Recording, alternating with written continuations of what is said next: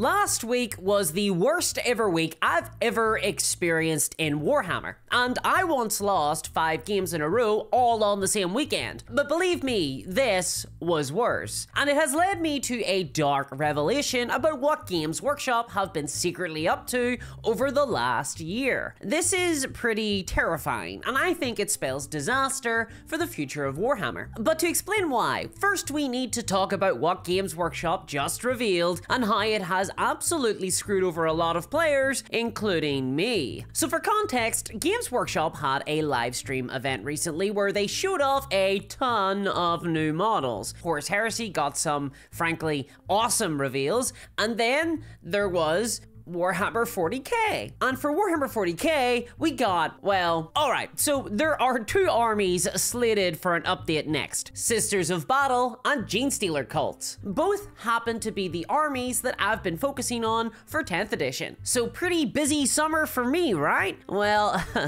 I've been loving both of these armies. I'm having a lot of fun with these girls and kinda human 3-armed goblins. So this event should have been incredibly exciting for me, but unfortunately, we have to talk about it. So firstly, Games Workshop revealed a new model for Sisters, and this is where things started to go very, very wrong. So I love the Seraphim and Zephyrim models. They're legitimately some of my favorite Warhammer minis, and the new model that Games Workshop revealed is a Canoness with a jump pack, and while I should be really excited for that, no joke, she looks exactly 100% like a standard Zephyrim. I'm really not kidding. Here is the new Canoness, and here is a Zephyrim Superior. Compare the 2 models, and I can't tell the difference. The breastplate is the same, the cloth tabard flows between the legs exactly the same way. There's the same details, the same jump pack. There is literally nothing special about this new character, except that she gets an even more generic head, and they've replaced her flight stand with some copy-paste generic terrain, and as a result, she looks like she's falling rather than soaring majestically in the sky. The only cool element to this model is the Eviscerator, but otherwise, she is a copy-paste model made up of existing sprues. I don't want to be mean here, but I really think that someone made this model on their lunch break, and Games Workshop have been doing this for a while. There's an entire range of Space Marine captains that are generic copy and paste models that just make their way out the door, and now Sisters are being treated the same way. It's incredibly disheartening. I mean, Games Workshop can make great looking models, but executives are clearly pushing their design team to create too many too fast, and this is the result. And what makes this even worse is that it's being sold in a giant expensive army box, probably gonna cost something like £135, and it comes filled with 15 more Zephyrim models. They have themed this box as a flying army, I guess. I mean, it's a very specific theme, but wait, no it's not. It's not a flying army because they've just stuck an exorcist in here too. You know, the slow lumbering artillery unit, because they just needed to make up the points to justify the price. This was all a bit of a lazy disappointment, and I don't often call Games Workshop lazy, but in this case it fits. This is the definition of a filler model, just performatively done because something has to come out. It's incredibly disappointing, barely worth the plastic, honestly. Just buy the Zephyrim box and kit bash your own. I mean, that's what everyone else is doing, because buying this model feels like a scam. Speaking of which, my other army, Genestealer Cults, hurrah! They did not come well out of this either. So check this out, right? Genestealer Cults have 22 entries in their codex, of which 13 are characters. That's more than half of their datasheets are just character models. There is one thing that Genestealer Cults do not need, and it's another character. And of course, Games Workshop have delivered another character. This is the Bene Effectus. Now, in this instance, at least, the character looks okay. It definitely has a vibe. Personally, I'm not really a fan. It's not what I was looking for at all with Genestealers. I mean, we already have 2 better looking Psyker models, so adding another one doesn't really impress me, even if you give them a big brain. At least the giant brain does give give the Benefactus a slightly unique silhouette though. Except we have sort of seen this model before. The big brain boy archetype was arguably done better in the Delaque Spiker and the Blackstone Fortress Rogue Psyker models. Although apparently this one is a woman. Whatever, I'm still gonna paint her blue, call her Megamind, and you can't stop me. I will find ways to satisfy my sick, twisted fantasies. Another win for the Minions hobby. Still, we really did not need a new character. Honestly, there's just so much design space for Genestealer cults that GW are just leaving on the table. I really wish they'd go further down the workers rise up vibe of the faction. I mean, the army basically already looks like the Brotherhood of Nod. Why not just go all in? It's not like EA care about it anymore anyway. As a faction, we are really struggling with anti-vehicle right now, so why not produce something like a guerrilla ambush rocket team that can fire rockets and redeploy behind cover? You know, like a 3-man mobile AT squad. That would be really cool, and it would empathize, and it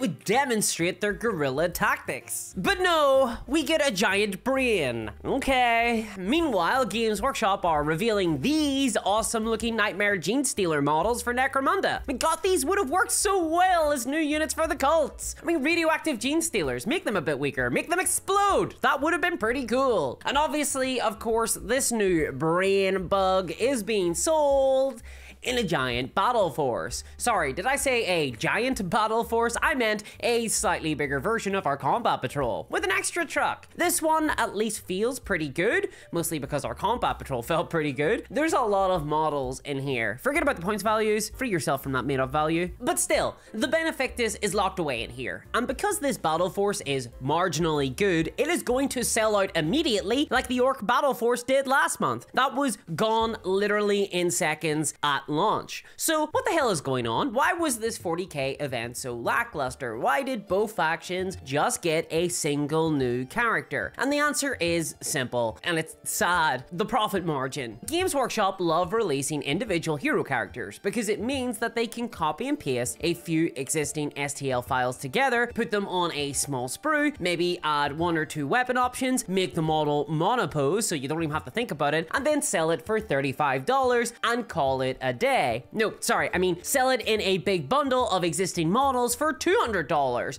then release it 6 months later, if that, for $35, and then call it a day. These character models are just an excuse to print money, but it genuinely sucks for anyone hoping for cool stuff from these releases. I mean, Games Workshop are not an indie studio, and frankly, I wouldn't mind the occasional filler release if it wasn't for 1, the price, 2, selling them in FOMO boxes that exploit the player base, and 3, alongside these fillers, everything else gets ruined. Because what I've talked about isn't even the worst part about this event. Oh no, no. It gets way worse, because Games Workshop have also deigned to update the combat patrols of these two factions, and it's really not good. Okay, let's start with Sisters. They have lost their previous combat patrol. Now, this old patrol could always have used an update. The models in it are monopose. They have no weapon options, and that sucks. But as a bundle, that combat patrol had the upside of coming with a large variety of models. You'd get 3 Flagellants, 5 Seraphim, 5 Repentia, 10 Sisters, a Penitent Engine, a Rhino, and a Canoness. That's a huge amount of variety. Like buying a pack of the small cereal boxes. You're not gonna get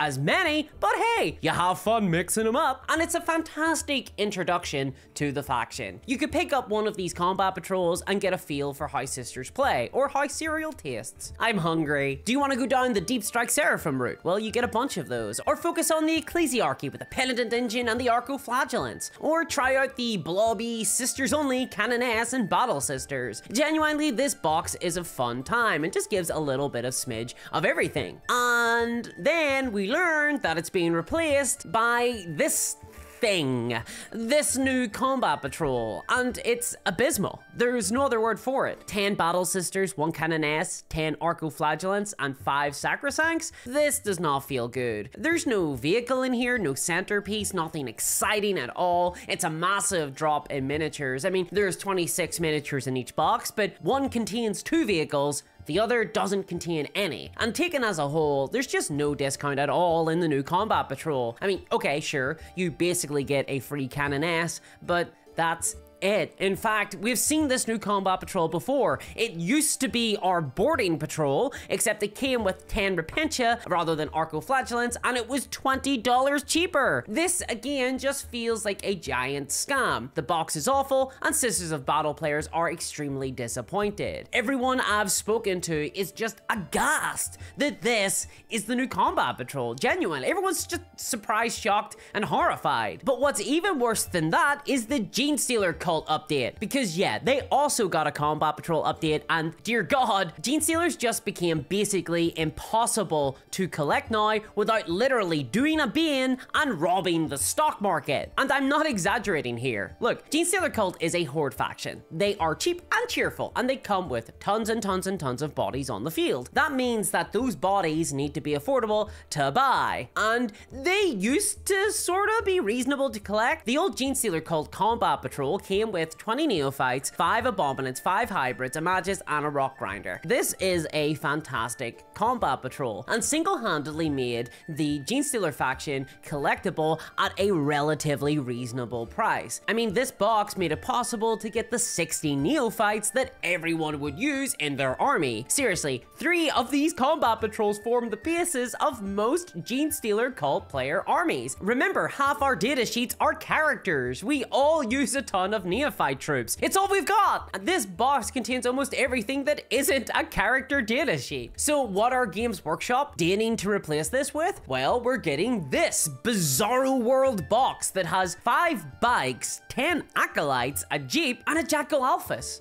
What the fuck? There's no neophytes in here. Who's gonna want this? I mean, sure, okay, the models look cool. Ridge Runners and Jackals genuinely fuck, but why are they in here? This is such a niche collection of models, and it's becoming our new combat patrol, and it basically means that the Gene Stealer cults will be impossible to collect going forward. This feels like it was designed for people who have already bought 3 copies of the previous combat patrol and are now looking to dip their toes into a biker gang for some reason. This new combat patrol is not one that you'll want to buy 3 times. This isn't even one that you might want to buy once. What a downgrade. I genuinely think that this combat patrol is going to cut the potential player base size of Gene Stealer cults literally in half. That's 3 whole people who won't be able to play now. And have you noticed something? There's a little dark secret to both of these combat patrols. Yes, that's right. They're getting smaller and more expensive than the previous iterations all across the board. I mean, aren't these things meant to be the starting point for new players? Aren't combat patrols what people get recommended to buy when starting a Warhammer army? And that's when I started to realize that there is something deeper here, because 10th edition Warhammer is going to forever be known in the future as the edition where Games Workshop fully enshittified Warhammer. Now, this is a bit of a technical term, but enshittification is the process by which platforms, or in this case, games, die. It's a pretty simple process. First, a platform or games company are good to their users. Oh, what a lovely starter set. And then once they have a captive audience, they abuse those users. Oh, a new codex? Oh, the combat patrol got worse? And then everyone leaves, so the platform dies. While this was first coined to describe platforms like Facebook, Amazon, Reddit, it has grown to include almost every single industry. And Warhammer has not been safe from this. Companies fall into this trap because in the short term, it feels really good. Oh yeah, let's push for more money. And it works. It does make more money. Warhammer is making a lot of money for Games Workshop right now, but it's only gonna work for a while. Right now, Games Workshop are making their money from a big wave of new people who entered the game during COVID. There's a lot more Americans that have joined the Warhammer franchise, and that number might keep growing for a little bit, but squeezing that group with worse products and price increases could be disastrous if there's not another cohort of new users ready to replace them in the background. And attacking combat patrol value is especially dangerous for Games Workshop, because that is genuinely where most people start with the game. It's the first real value acquisition for a faction that you want to play if you just don't pick up a starter set, and it makes 2,000 point armies a little bit more attainable for lots of people, especially Gene Stealer cult faction players. And yet Games Workshop are busy remaking combat patrols to be smaller, less interesting, worse value, and increasing the price. Sisters of Battle and Genestealer cults aren't alone here. Every single army update in 10th edition has come with a combat patrol update, and most of the time, they get way worse. For example, the Space Marine Combat Patrol was updated at the start of 10th, and this should have been a massive warning sign to all of us because it is really bad. Games Workshop have the gall to advertise this combat patrol as containing 13 miniatures, which is extremely cheeky because you actually only get 12 miniatures in this thing. You get 5 Flamey Marines, their scientific name, 5 Terminators, a captain, and a librarian. That's 12. That's strange. Oh, that's right. There's a bonus teleporter Homer. I mean, sure, okay, but are we really gonna count that? I mean, even worse, the box set itself is literally a scam. Firstly, it comes with barely any discount. Like, you save about £10. That's not enough to buy a single character. The starter set offers way more value, and after the incoming price increase that we know is coming, there won't even be a saving on this thing. Likewise, the Adeptus Mechanicus got a terrible box update in 10th. The Necrons got really screwed over with a terrible update. The latest one, the Orc Combat Patrol, is earth-shatteringly bad in so many ways. It went from a box filled with core troops, a Death Dread, a helicopter Orc boys, and transformed into a feral orc box. Like, what the f? This isn't even an orc combat patrol anymore. It's a beast snagga patrol. This is useless to most players, and it was that box release that sealed it to me. There is a terrifying reason for these changes. It's simple. In this new world of Warhammer and shitification, the role of combat patrols have changed. They aren't being designed to make it easier to buy into Warhammer 40k anymore. They're being designed to shift obscure models